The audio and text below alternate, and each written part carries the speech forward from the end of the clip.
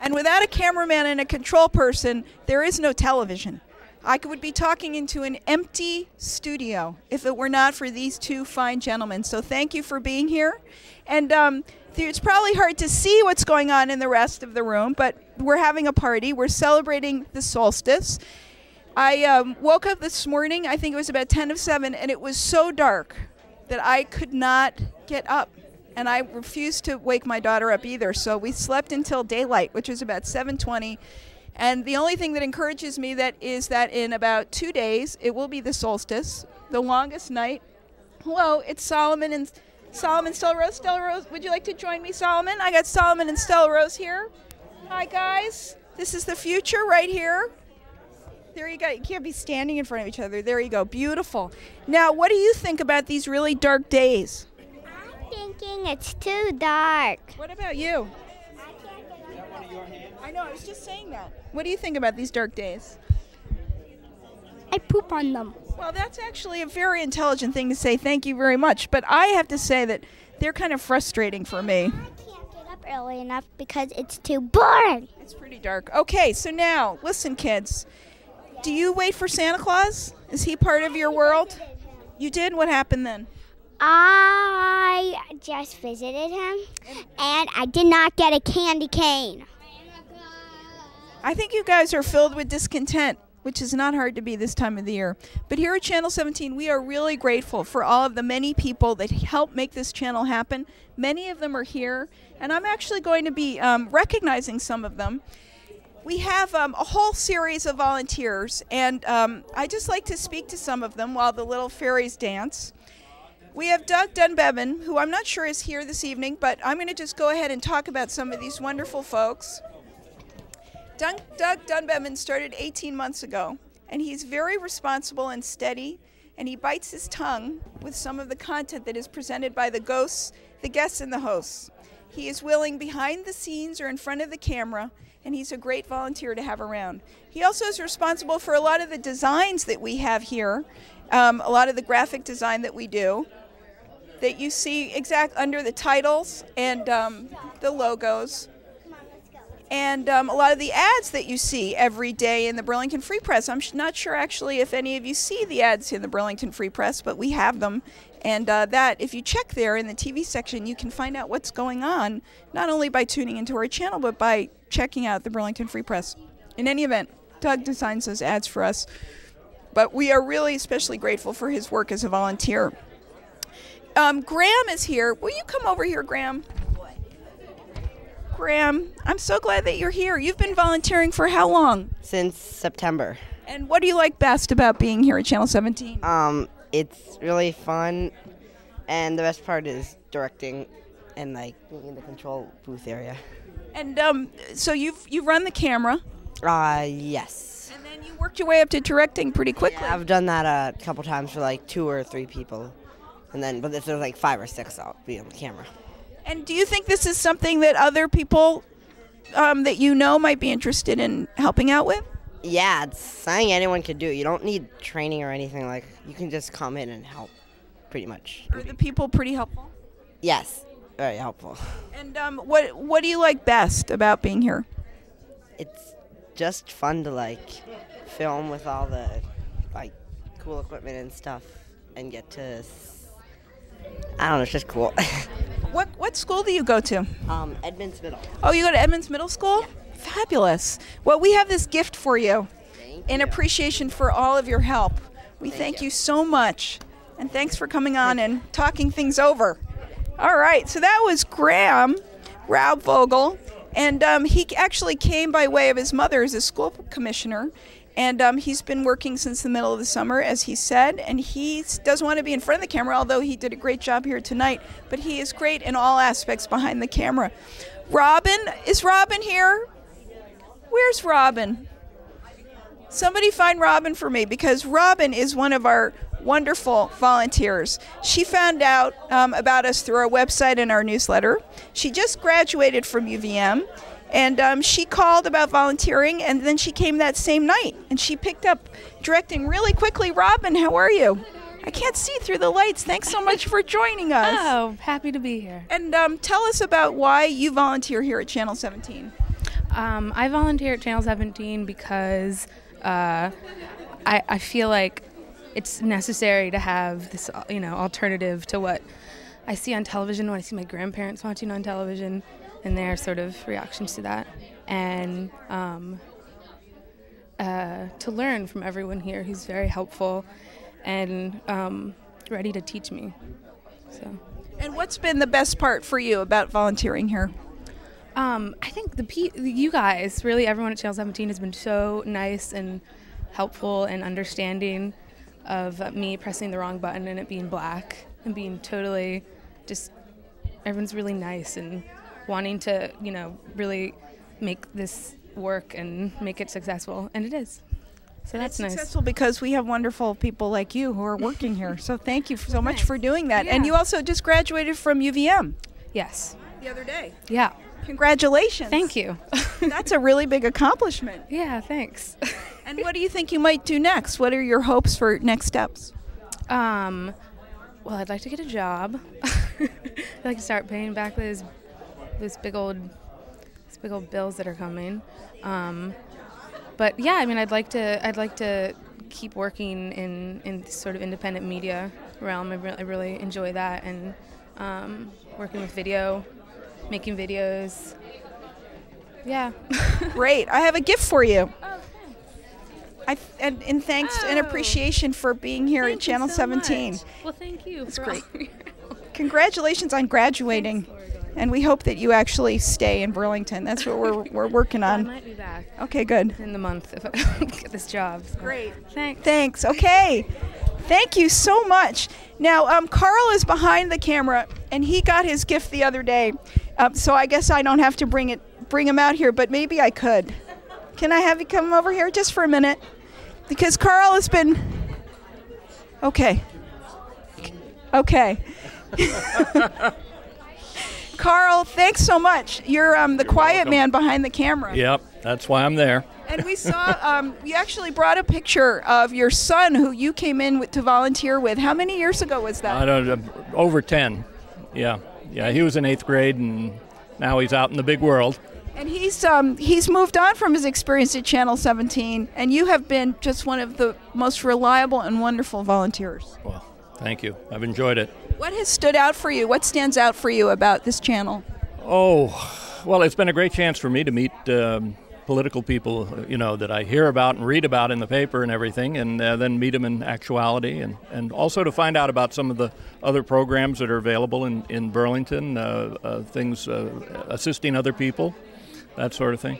One of the things that I find interesting is that you have this deep and abiding interest in radio and old-time radio shows.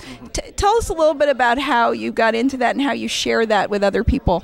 Well, it probably started when I built a crystal kit when I was about 6 years old, crystal radio, and I used to listen to programs late at night in bed, while I was in bed. But a few years ago, I started collecting radio programs on tape. And with the advent of the internet, they're more easily available for downloads, widely available. And I thought it would be interesting to have people who are older and remembered radio more directly hear them. So I've gone around to a number of the retirement homes and senior living facilities, Wake Robin and Pillsbury Manor, that sort of thing. And I have a show of about an hour and a half where we listen to some of the old shows, and I try and draw the people out and get them to talk about what they remember. And some of the remembrances have been just great. Very interesting, yeah. Oh my gosh, well I have a gift for you actually, and this is old-time television. Oh. And our colleague in Northeast Kingdom Access in Newport downloads these from the Internet Archive. Oh yeah. And I'm not sure if folks know about Internet Archive, but you should definitely check it out.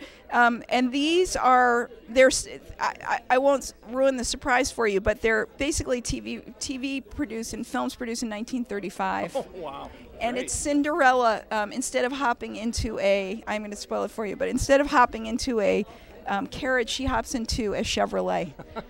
So Chevrolet made these commercials that were basically these long animations, and they're really, you'll find them pretty interesting. Well, thank you so much. Thanks so much for all your help. To the next 10 years. Great, me too. All right. Okay. We also have Ivan McMullen and Jonathan McCandless I wonder if Ivan and Jonathan are still here. Yeah, we're going to get them. They're going to be here. And they come every week with David Krause. And they're not only willing volunteers, but they make the most of the no-show hosts. And they talk about everything from sports trivia to the political climate. And you, the two of you, how long have you been volunteering, Ivan and Jonathan? Come a little closer. Stand in the light. Stand in the circle of light. How long have you been here with us? 3 years? 3.5 years we've been volunteering at the television station on Thursday night doing the show with David Krause, who couldn't come because he had a meeting. And we really enjoy it and appreciate the fact that you gave us a chance to do that. And what's the best part about Thursday nights? What do you like the best about what you do? Well, you meet all these nice characters from around the community. Not only that, but you get some. You also come across some kind of interesting stories every now and then here. It's very informative and all that stuff. And Ivan, you also work here a couple days a week, right? Yeah, Mondays and Fridays. You keep the skids greased for us. You do all the things we need help with, and nobody gets to. Yeah, I also. Get to them. Yeah, and I also bring up some good shows here every now and then. I'll be getting around to doing a program on Japanese anime sometime in the future. Oh, good. That would be good. Now, one of the things about you is that you love traveling, and you're always going somewhere so interesting. Where are you going this year, Jonathan? I'm going to be going to Minneapolis, St. Paul to visit my elderly 91-year-old grandfather tomorrow. It sounds like fun, but it's a lot of work. I'd much rather be here on Thursday night filming the show, but I can't. But it's kind of you to invite me to my 4th holiday party in a week. Well, I have special gifts for the two of you. And I'm not sure you have these, but they're TV Begons. And these are very special because they are universal remote controls that can turn any television off. And so if you're walking down the street here, why don't you hold that up, Jonathan, so people can see the TV Begon. It's got a little program there, and you could turn any television off. You could also turn it back on. But basically, I'm going to just hold this up. These were developed by a guy who came to the media literacy conference that Acme held in October. There it is, the TV Begon. And we actually have these available here at Channel 17 if anyone would like them. But what I like about them is being able to walk down Church Street and turn the TVs off in bars all the way down Main Street and Church Street. So I figured you guys would really particularly like them. You would get a kick. So thank you both. Would this work if the President of the United States is making a speech on television? It would work if anyone was making a speech. Thank you. Thank you so much.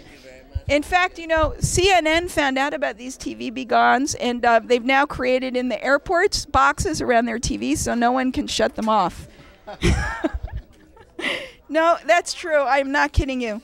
Greg is not here, but he is also another one he's our Friday night volunteer, and he is just a wonderful guy. I just want to say a few words about him.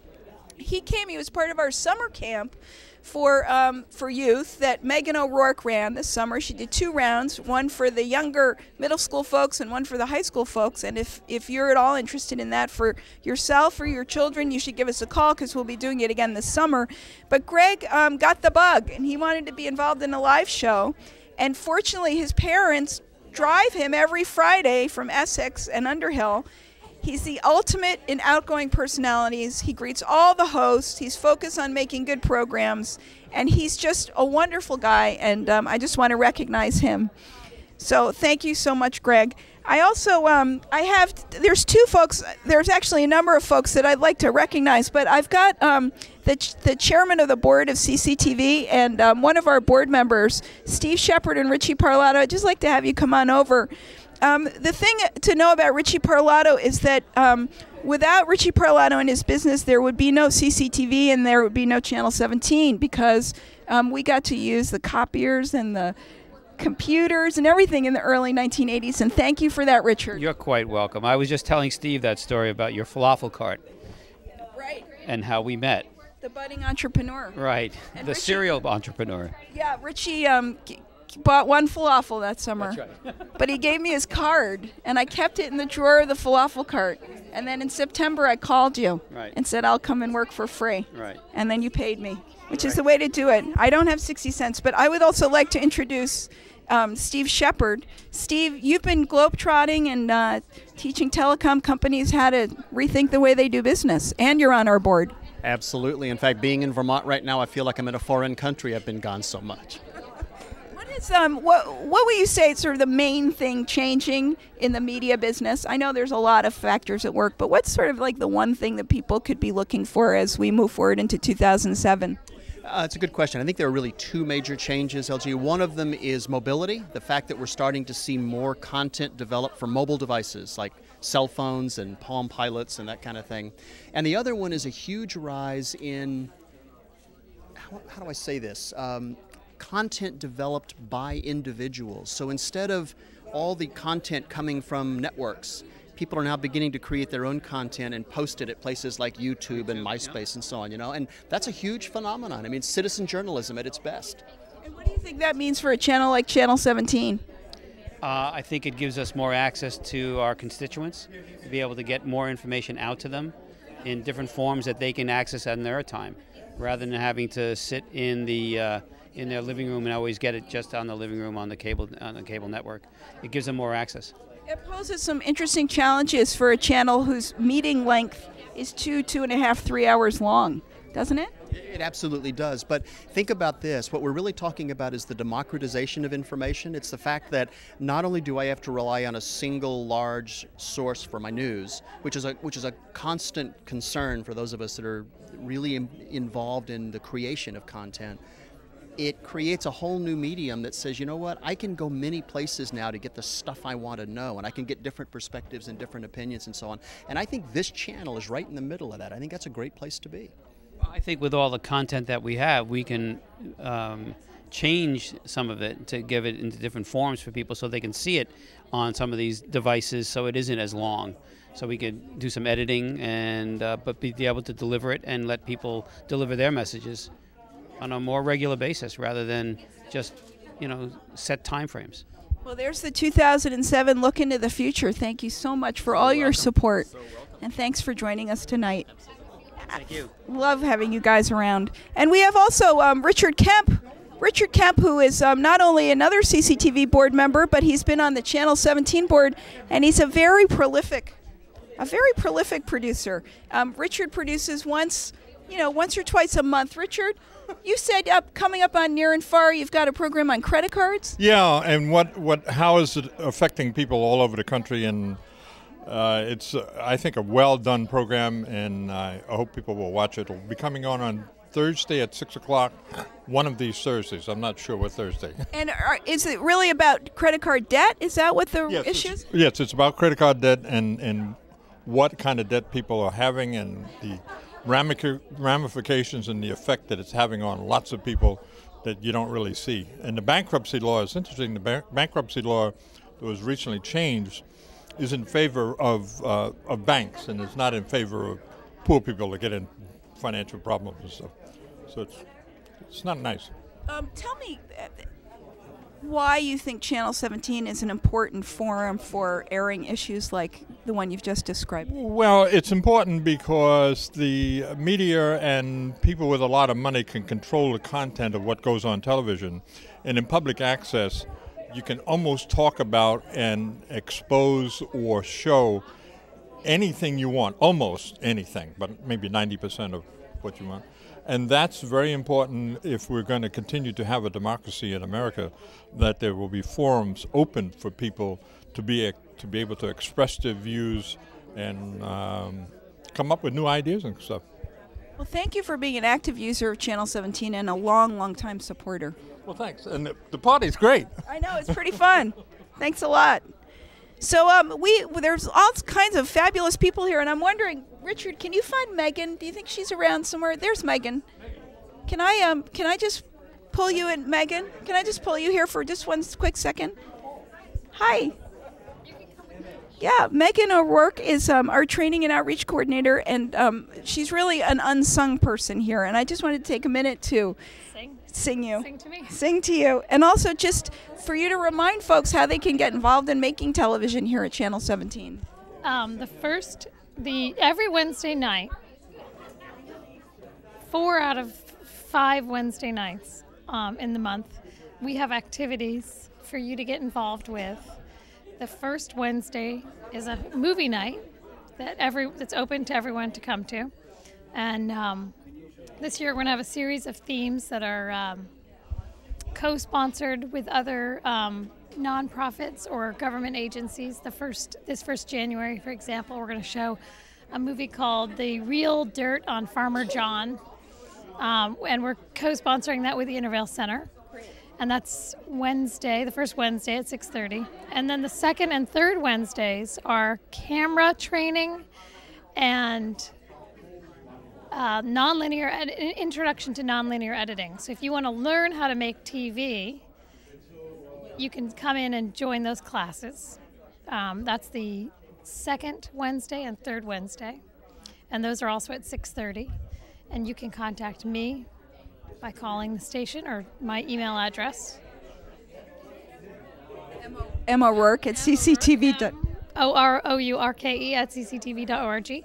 And then the last Wednesday, starting in January, will be a media literacy series that's open to classes or individuals. It's a chance for you to come in, be part of the studio audience, watch you watch an event like this, watch how community TV is made, and also learn about different media literacy topics. In January, for example, we're going to do pharmaceuticals and advertising.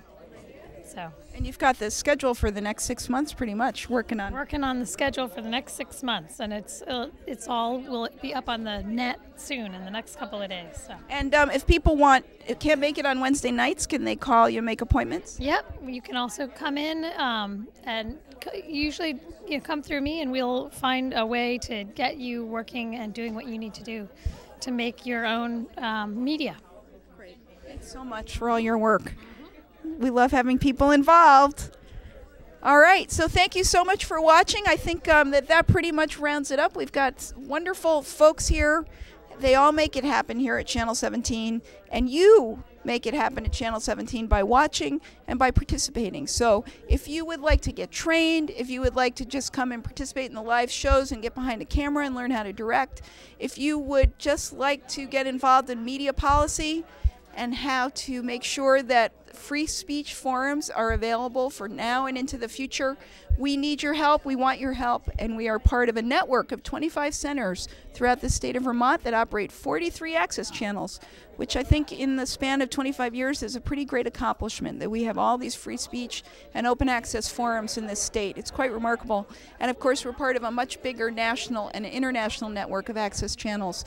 So please be sure to come here to make your TV, and also if you want computer training or your nonprofit wants to learn how to make and use new media tools to advance your mission, the Center for Media and Democracy is the place to be. So thanks for watching, and thanks everyone. Have a wonderful holiday of light and a marvelous 2007.